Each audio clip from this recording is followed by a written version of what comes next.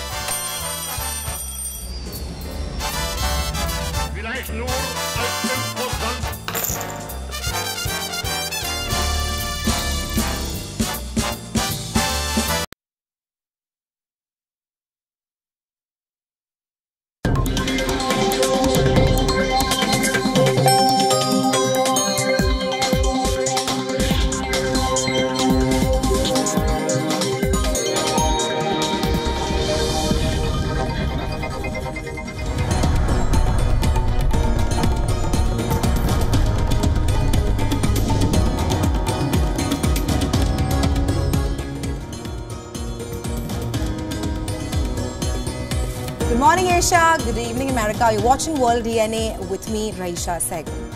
And I'm Hem Korsaran. On the show today, the two suspects in the Russia terror attack where more than 130 people died have been identified, and they will be facing life imprisonment, with one of them pleading guilty on all counts. Russian President Vladimir Putin has said that the suspects arrested were planning to flee into Ukraine, and meanwhile, Ukrainian President Volodymyr Zelensky has said that Kyiv had nothing to do with the attack and called the incident a Russian provocation. On the show, of course, we'll be exploring the implications of this. Absolutely. Also on World DNA today, Israel has informed the United Nations that it will no longer approve UNRWA food convoys to the north of Gaza, where 70% of people face food scarcity and are on the brink of famine. While on the other hand, mediation efforts to end bloodshed in Gaza, that appears to be struggling as of now, with reports suggesting that the Israeli negotiators have rejected the latest proposals for a ceasefire. All that and a lot more on World DNA this morning, but first, the headlines.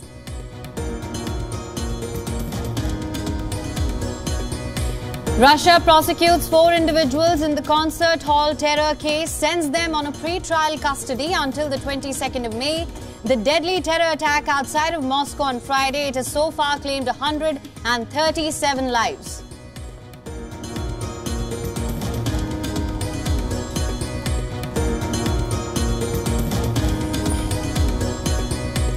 The French government has raised its terror alert warning to the highest level. The decision comes after a meeting between French President Emmanuel Macron and senior security officials following the deadly attack in Russia.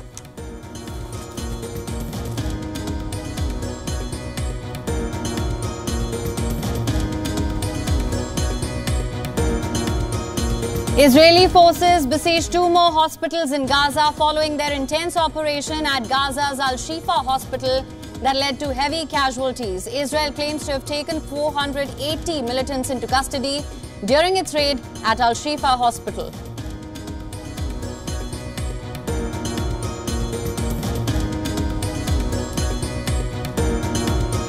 India's ruling Bharatiya Janata Party releases its 5th list of contestants for the forthcoming parliamentary elections. Actor Kangana Ranaut to contest from Himachal Pradesh, the Mandi seat.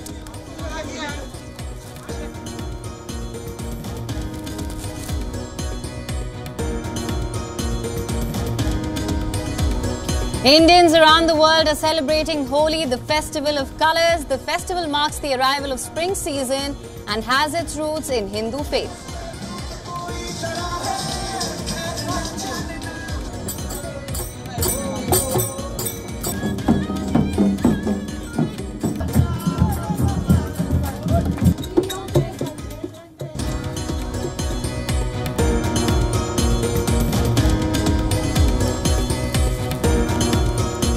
Palm Sunday celebrated around the world, commemorating Jesus Christ's triumphant entry into Jerusalem. Pope Francis' health remains a concern as he skips the reading of homily.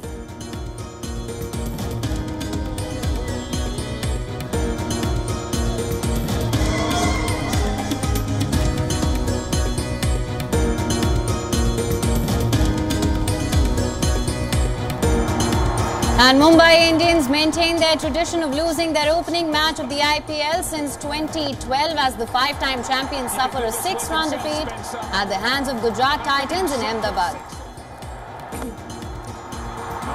He's not hit it. Umesh Yadav has come back strongly. Saiki Shaw will allow it to bounce, but it has time.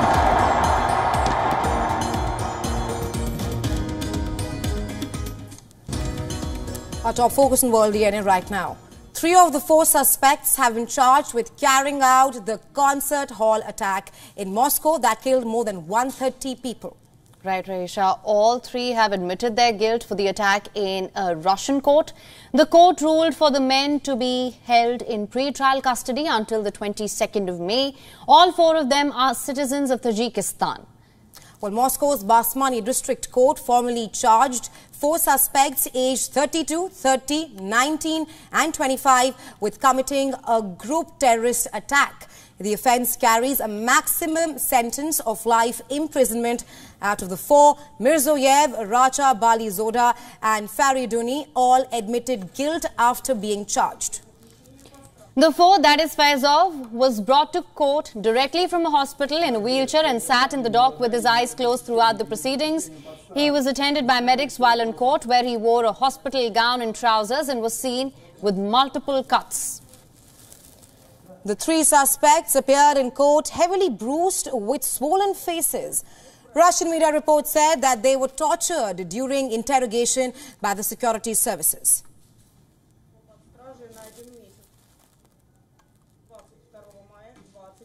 Now, the order came as Russia observed a national day of mourning on the 24th of March, following the raid on the suburban Crocus City Hall concert venue that killed at least 137 people. The attack, which has been claimed by an affiliate of the Islamic State group, is the deadliest on Russian soil in years.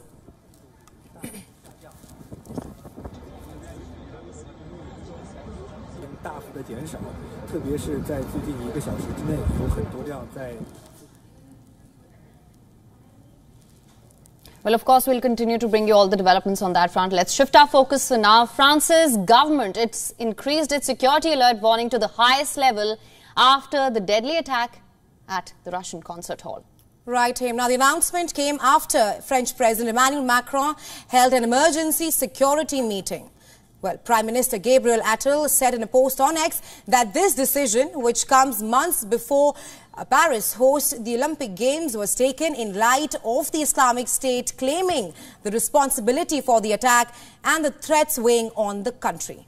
France's terror alert system has 3 levels and the highest level is activated in the wake of the attack in France or abroad when a threat of one is considered to be imminent. It allows for exceptional security measures such as stepped-up patrols by armed forces in public places like train stations, airports, religious sites as well. Now, France has repeatedly been hit by deadly terror attacks in the past as well, including the Bataclan Concert Hall massacre in 2015, in which extremists opened fire on concert-goers and held hostages for hours. The country was already on high security alert ahead of the Paris Games and Paralympics this year, which are expected to draw millions of visitors to the country. And security concerns are notably high for the exceptional opening ceremony on July 26th. Of course, this will involve boats riding along the Seine River and huge crowds watching from the embankments.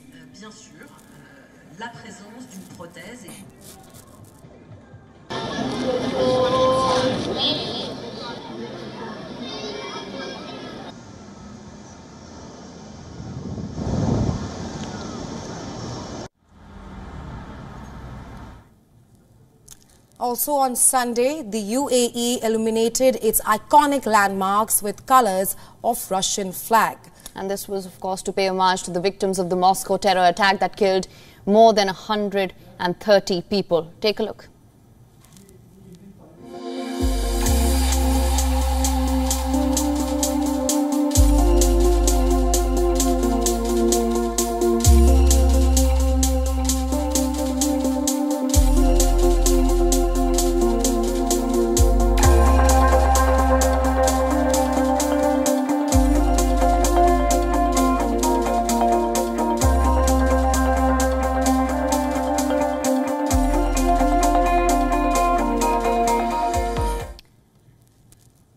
of course, with that, Russia, it has launched a massive missile attack on Ukraine. It is the third such attack in the past 4 days. And Poland's military says a Russian missile fired at Ukraine had briefly entered its airspace as well. Warsaw has now placed their forces in heightened readiness. At 4:43 a.m., one of the Russian missiles violated Polish airspace. The object entered Polish airspace over the village of Ozerdo, Lubelski Administrative District, and was over the territory of our country for 39 seconds. It went around 1,000 to 2,000 meters into our country. Obiekt wleciał w polską przestrzeń powietrzną na wysokości. Now, the report came after Ukrainian officials said Russia had launched about 20 missiles and 7 Shahed attack drones targeting the western Ukrainian region of Lviv, which is near the Polish border. There were also multiple explosions that were reported in the Ukrainian capital of Kyiv. Now, the visuals on your screen right now are of a Russian Kh-55 cruise missile. Remnants of this missile was found in a park in Kyiv after it was intercepted during airstrikes. The strikes prompted residents to seek shelter in subway stations as sirens sounded across darkened neighborhoods in Ukraine. Well, Ukraine's Air Force said that the defense systems destroyed 43 Russia-launched air weapons, including 18 missiles and 25 drones. Now, there have been multiple intrusions into Polish airspace since Russia invaded Ukraine in February 2022. The last time Russia violated Poland's airspace was in December 2023. Now, the Polish military said at that time that, and I'm quoting here, unidentified airborne object had entered its airspace from Ukrainian territory. And later, Poland's most senior military officer said that all indications suggested it was a Russian missile.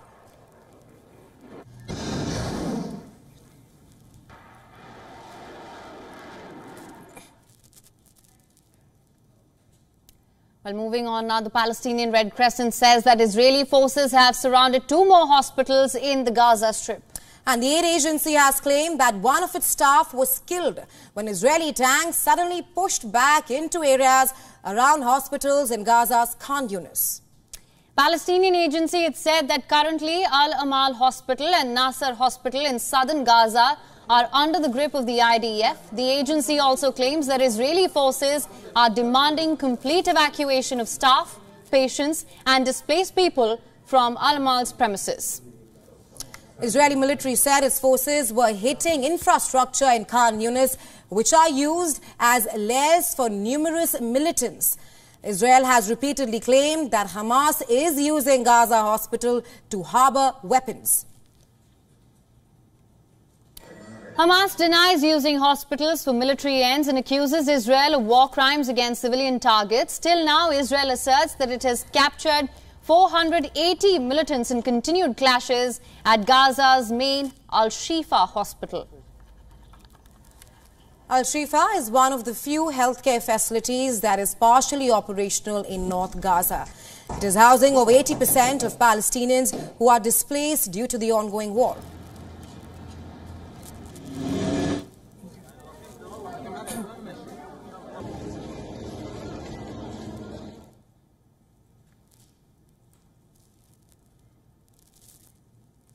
In other global news, more than 280 students abducted by gunmen from a school in Nigeria earlier this month, they've now been released. Right, Nigerian officials said that the school-going children were unharmed and were released days before the ransom deadline. The gunmen carried out the kidnapping on the 7th of March in the town of Kuriga in northwestern Kaduna state. It was the first mass kidnapping in the country since 2021, when over 150 students were kidnapped from a secondary school. Now, the extremist group Boko Haram was the first to carry out kidnappings from schools in Nigeria.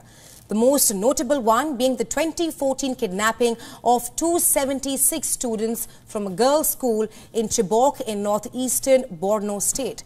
Some of those girls were not released.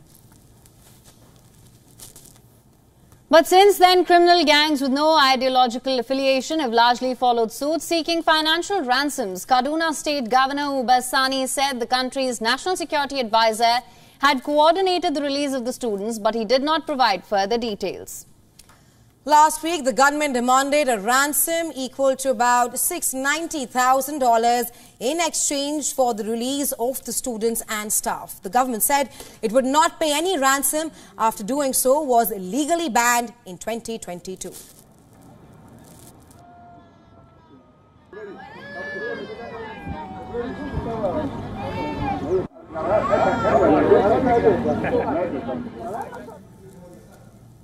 And over to elections in Africa, Senegal, 19 contestants are vying to replace President Macky Sall, who is stepping down after a second term marked by violent unrest over the prosecution of opposition leader Ousmane Sonko. Bassirou Diomaye Faye is backed by firebrand opposition leader Ousmane Sonko, who was disqualified from the race because of a defamation conviction. Focus of Faye's manifesto is to bring the West African bloc ECOWAS closer.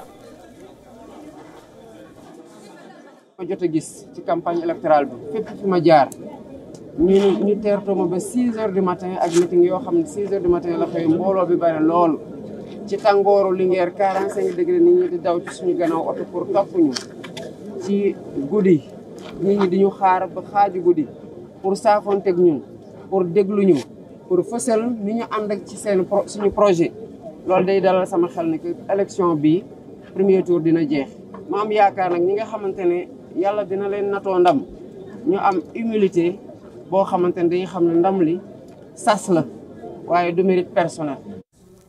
The outgoing President Macky Sall has vowed to peacefully hand over office to his successor. This comes after the country's top court blocked his attempts to delay the elections for 10 months. At least 19 candidates are vying to replace President Sall. Amongst those, 2 tax inspectors have emerged as contending frontrunners. The contestant from Senegal's ruling party, Amadou Ba, is also the former Prime Minister of the country. He lashed out at the opposition during his campaign, saying that their proposals to introduce a national currency can discourage the investors. And the emergency, from my point of view in Senegal, is not to create a currency. I don't think these people even know the process involved in issuing money. Time to change all the coins in circulation. It will be at the end of the mandate. The country's urgent needs lie elsewhere. Over 7.3 million people are eligible to cast their vote, and the provisional results are expected to be announced on the 26th of March. Macky Sall is leaving over a drop in popularity, which was worsened amid his attempts to stall elections. The move arose amid allegations of authoritarian rule by Sall.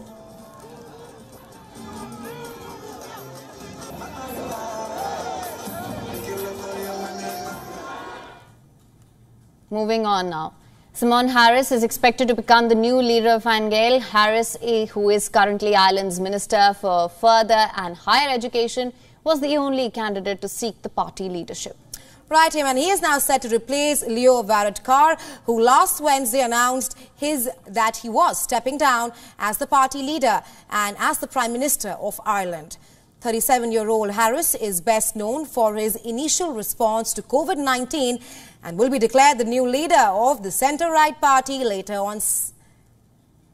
Meanwhile, he will later address the members at an event in the Irish Midlands town of Athlone. Harris will then be voted in as Ireland's youngest ever Prime Minister.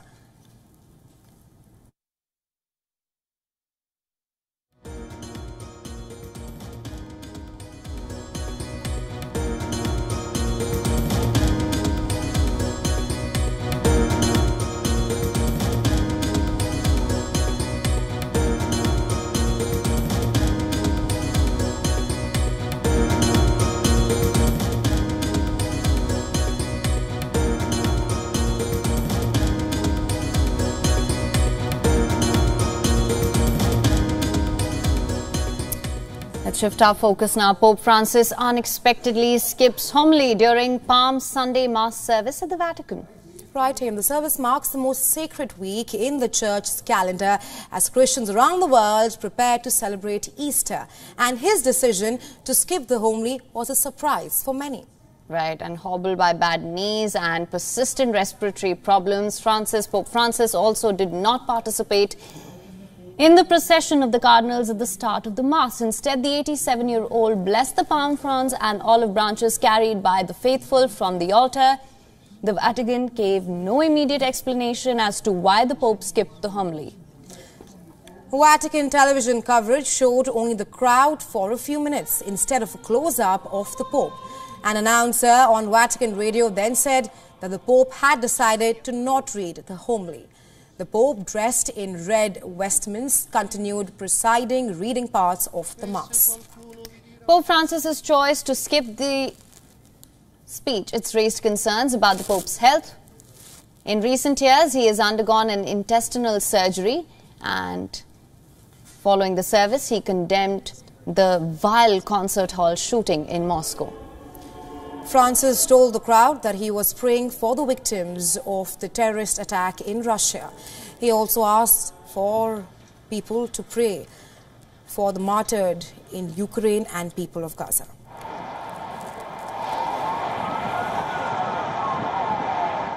I assure my prayers for the victims of the vile terrorist attack carried out last night in Moscow.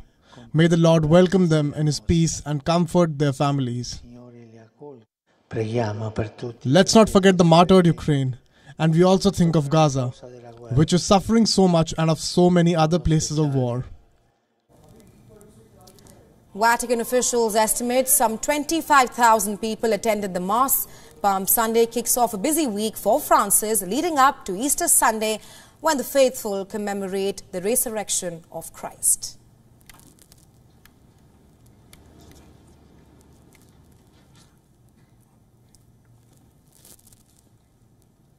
Well, Palm Sunday was celebrated on the 24th of March around the globe.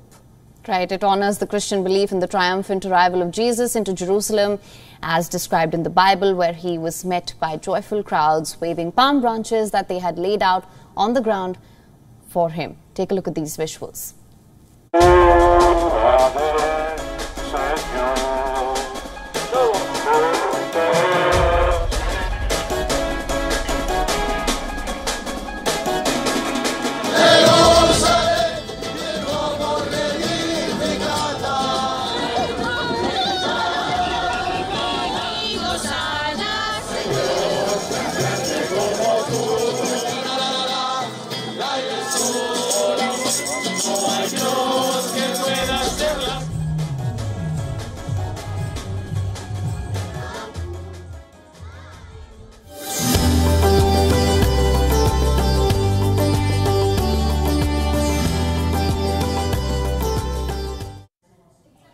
And of course, the Hindu community across India and in fact across the globe are celebrating Holi. That's the festival of colours. Right, Him. Holi is one of India's biggest festivals in Hindu tradition. This festival of colours marks the victory of good over evil and celebrates the love shared by Lord Krishna and Radha. Let's now give you a glimpse of some of the celebrations taking place in India and around the world as well. All right, starting in India's hilly state of Himachal Pradesh, where residents stepped out of their homes to kickstart Holi celebrations.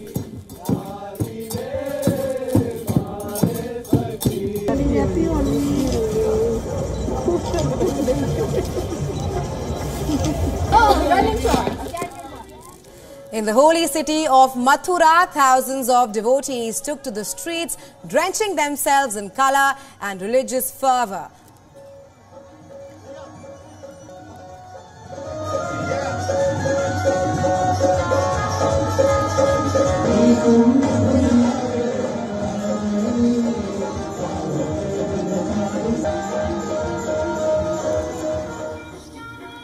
Meanwhile, the trans community in eastern Kolkata voiced their opinion for equal rights and celebrated the festival by smearing colours and distributing sweets among each other. Later in the day, heaps of wood was burnt as part of the ritual, which is called Holika Dahan, during which a holy fire, it is worshipped as a symbol of victory of good over evil.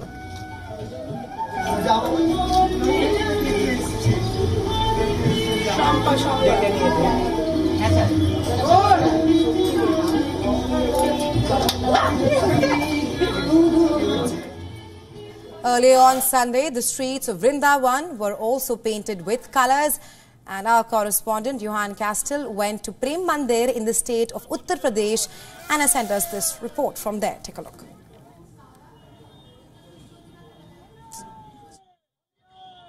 We are outside of the Prem Mandir in Vrindavan right now. This temple is quite new. It was finished only in 2012, and there are lots of people here celebrating Holi. In fact, it's hard not to inhale the colors of this festival today. In fact, the entire road is so filled with holy colors that you're stepping in a sea of purple.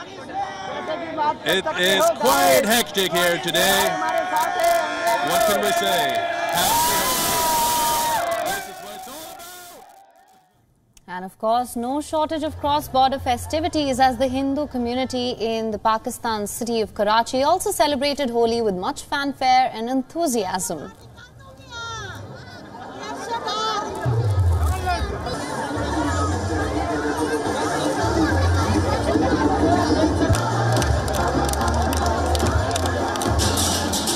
In India's neighbouring country of Nepal, thousands of people gathered at the heart of Kathmandu to celebrate Holi.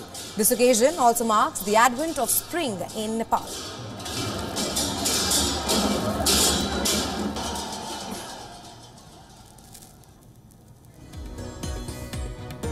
And it's now time for a quick short break.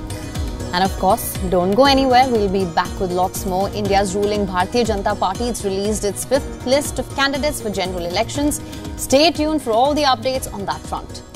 Also on the other side of this short break, from Sholay to Silsila to Baghban, Bollywood has had a tradition of celebrating Holi in the most boisterous fashion with songs that are now cult classics. We'll get you all of that right after this very short break.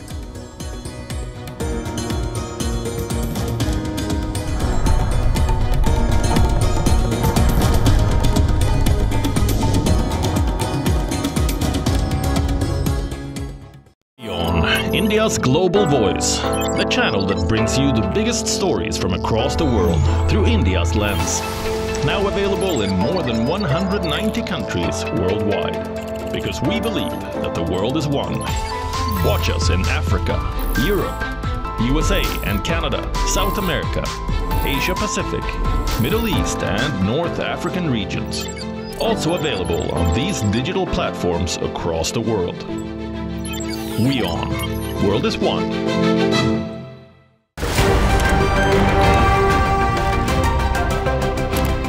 Ready to dive into your daily dose of news? Bringing you what's trending in the West and all that's setting trends in the East. And all of this served up with a side of insightful banter. We don't just bring you the latest stories. We bring you your talking points for the day. And while you do that, from the busy streets of New York, I will provide you with deeper insights on the developments through the course of the day in the U.S. From New York, we get you to the sandy shores of Durban, where I'll bring you all the glitz, glam and happenings from the world of showbiz. Welcome to the Eras Tour. And I will be here at the WION headquarters, getting you all the action from the universe of sport. All that you need to know about your favorite teams and players, right here. The show that keeps you ahead of the global curve. A conversation you'd want to be a part of. A place where news becomes an engaging exchange. We bring you stories that impact your present. This is World DNA. Join the conversation.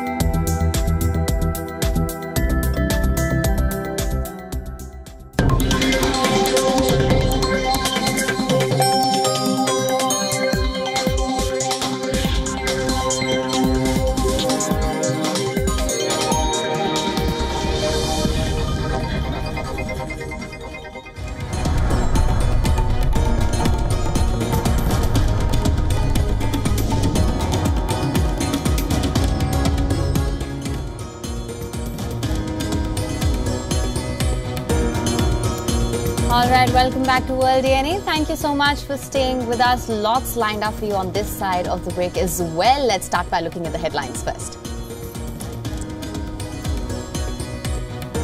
Russia prosecutes 4 individuals in the concert hall terror case and sends them on a pre-trial custody until May 22nd. The deadly terror attack outside of Moscow on Friday has so far claimed 137 lives.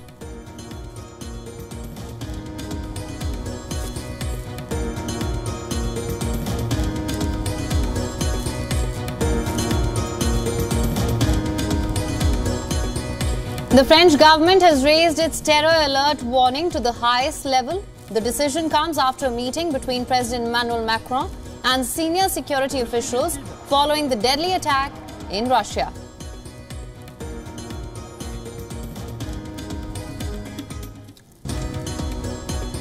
Israeli forces besieged 2 more hospitals in Gaza following their intense operation at Gaza's Al-Shifa hospital that led to heavy casualties. Israel claims to have taken 480 militants into custody during its raid at Gaza's largest hospital.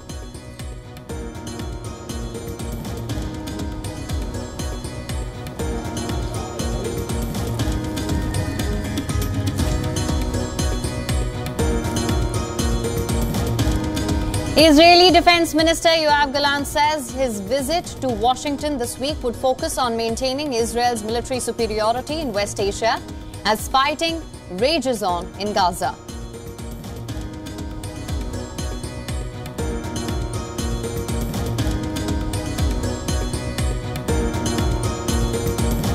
India's ruling Bharatiya Janata Party releases its 5th list of contestants for the forthcoming parliamentary elections. Actor Kangana Ranaut to contest from Himachal Pradesh Mandi seat.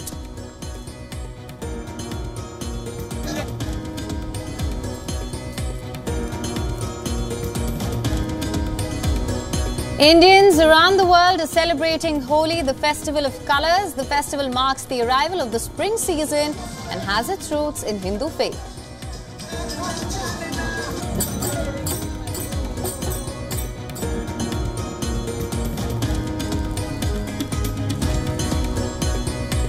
Palm Sunday celebrated around the world, commemorating Jesus Christ's triumphant entry into Jerusalem. Pope Francis' health remains a concern as he skips the reading of Homily.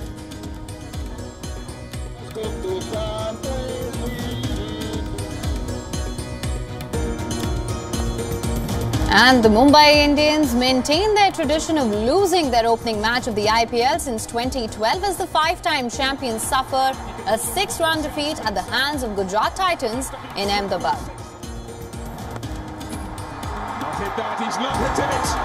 Umesh Yadav has come back strongly.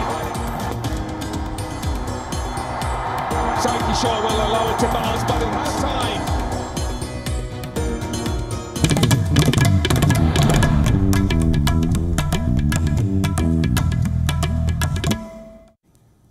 Well, in India, the ruling Bharatiya Janata Party has released its 5th list of contestants for the upcoming elections. Now, this list, it has 111 candidates: popular film actor Kangana Ranaut, former Congress MP, industrialist Naveen Jindal, former judge Abhijit, and actor Arun Govil were among the prominent names in this list.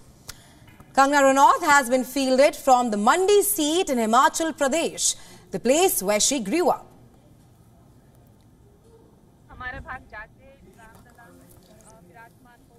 Meanwhile, steel tycoon Jindal has been given a ticket from the Kurukshetra seat in Haryana, a seat he held for 2 terms while he was a member of the Congress party.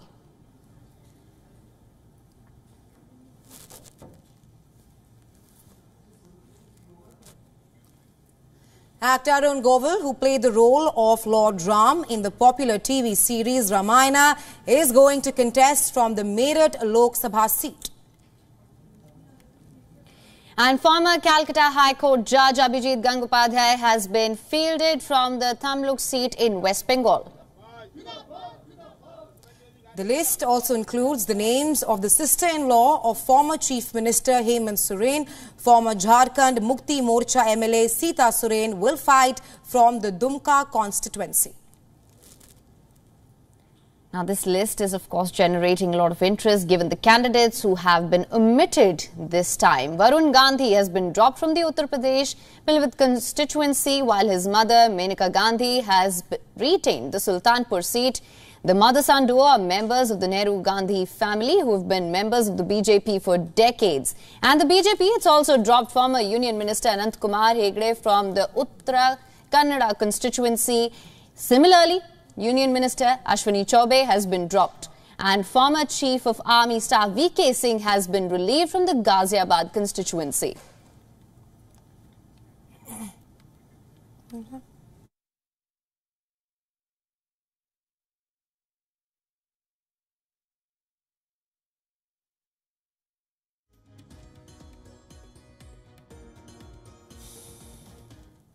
And as Jammu and Kashmir gears up for elections, the Election Commission recently said that women will comprise around 49% of voters in the Union Territory. And this fact reflects the huge role of women in deciding the political area of the Union Territory, and not just as voters, but also as political leaders in their own right. Our next report tells you more.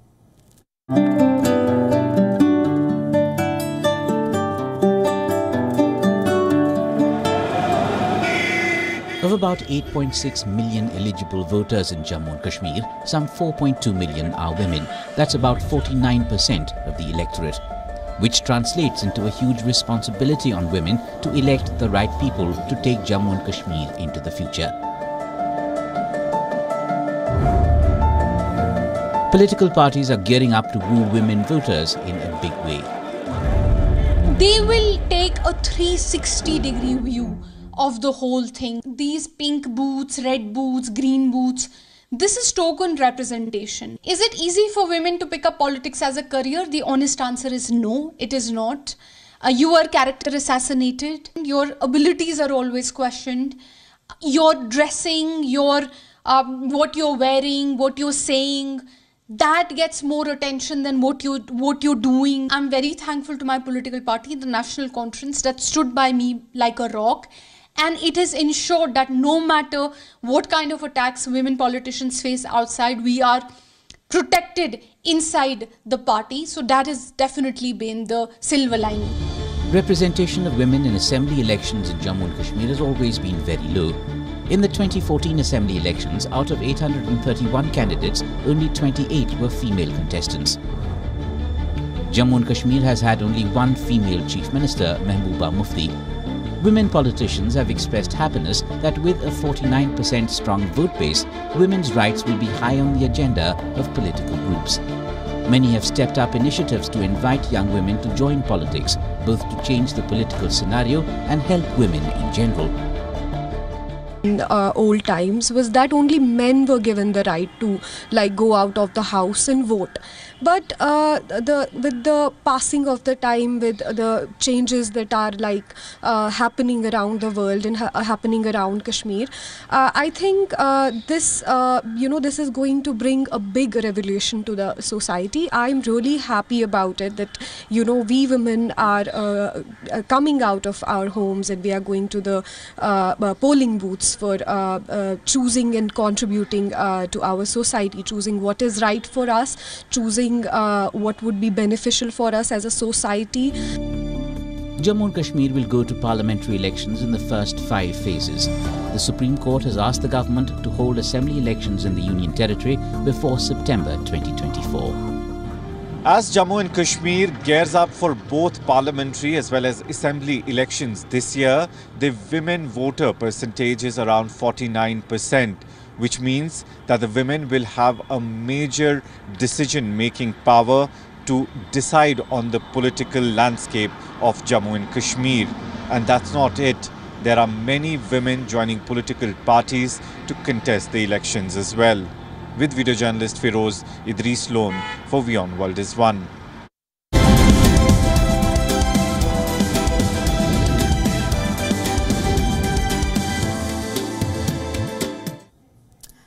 Right. Let's now take a look at all the news from the world of technology. According to a study by Macro Polo, a think tank run by the Paulson Institute in the United States, China is the biggest producer of AI talent in the world. Well, according to this report, China generates almost half of the world's top AI researchers. The report indicates that the United States lead, has begun to slip. And according to a 2021 report, US had produced over 59% of the world's top AI talent. However, as per the latest report, that suggests that the US numbers have fallen to 42%. The report also suggests that Chinese researchers who are working in the United States make up 38% of total AI researchers in the United States. Now, what if we tell you in few years you can get to know how long you will live? Sounds bizarre, right? That's exactly what Danish researchers are aiming. Researchers in Denmark are harnessing AI technology and data from millions of people to help anticipate the stages of an individual's life. The AI tool uses a process similar to ChatGPT. However, the tool will analyze various stages of life variables such as birth, education, social benefits, and even work schedule. Meanwhile, researchers are hopeful the algorithm could also help predict infertility, obesity, and even cancer in the future. Well, if you are a fan of watching videos on YouTube, this story is for you. According to a report by Forbes, Federal Bureau of Investigation, commonly known as FBI, it has asked Google to share names, addresses, telephone numbers, and user activity of the accounts that watched certain YouTube videos last year between January 1st and January 8th. As per reports, undercover investigators sent public YouTube tutorial links to a suspected cryptocurrency launderer under the username Elon Musk. These videos contain tutorials on how to use drones and augmented reality software for mapping. The video in question has garnered more than 30,000 views. In these, viewers in the FBI are seeking information. Right now, it is not clear whether Google has shared the information or not.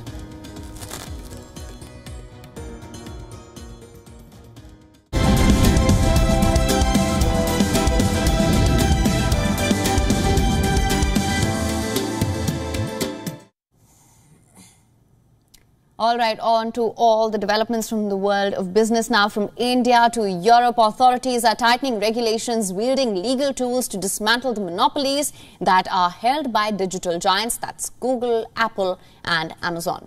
Right, the next report tells you more. Take a look.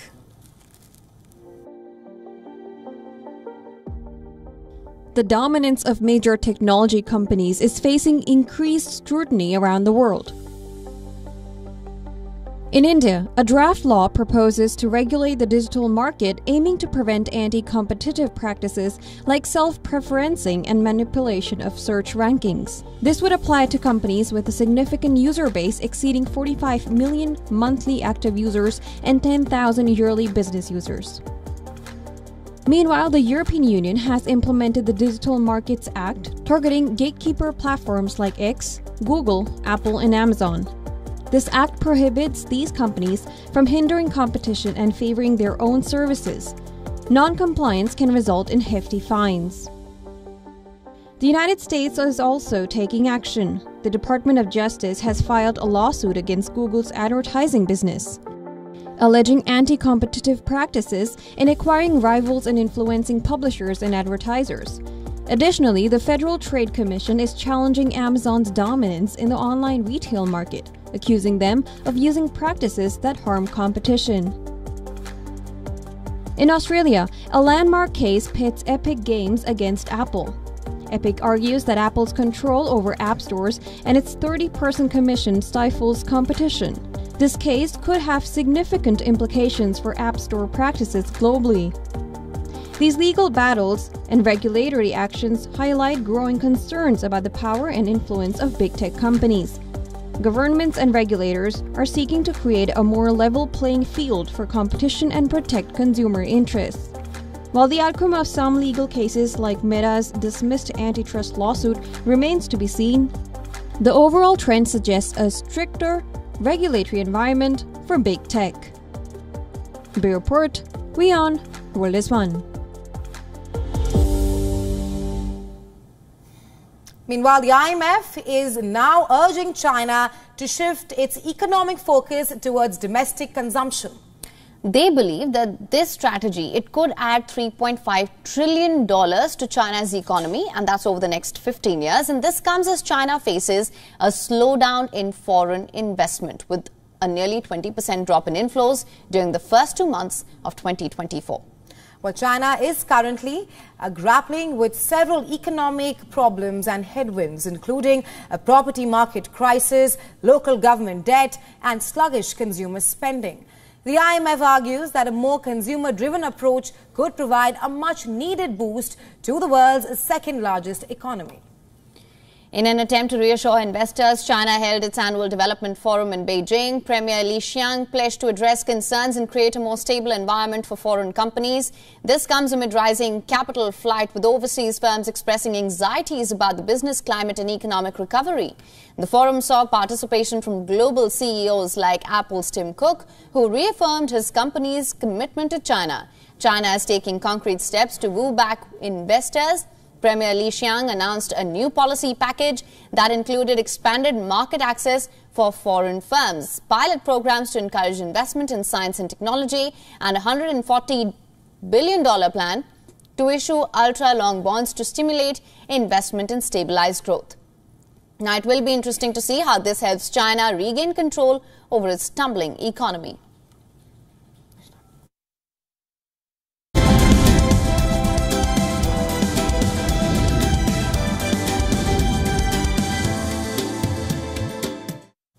Well, Haim, over to some cricket action now. Nicholas Pooran's unbeaten 64-run knock went in vain as Rajasthan Royals began the Indian Premier League campaign with a 20-run win over Lucknow Super Giants. Now, electing to bat first on a flat, dry wicket, Rajasthan Royals kicked off the proceedings with the dynamic duo of Joe